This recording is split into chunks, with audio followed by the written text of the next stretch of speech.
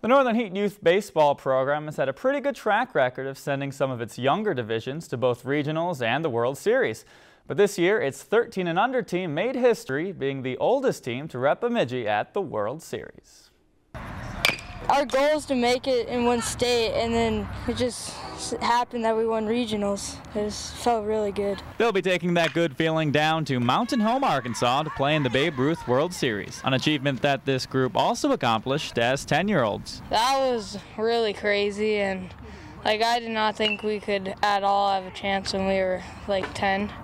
And that was really fun. They want to do well at this World Series. They have that experience to make the plays. They're not afraid of anybody. When they go up against teams, they're ready to play. The team's defense and pitching carried them in the regional tournament, ending the weekend with 14 straight shutout innings. Defense is our key, and our hitting follows up with the defense.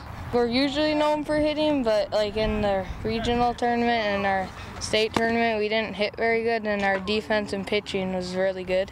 They have a staff of 6 pitchers that they can use, which is important given pitch count limits. That's why it takes a total team effort, and we've preached team to this group of boys since they were 9 years old, and they truly buy into that, and it is a team concept. There's no one player that's any more important than the next, and they all play their role and do their role really, really well.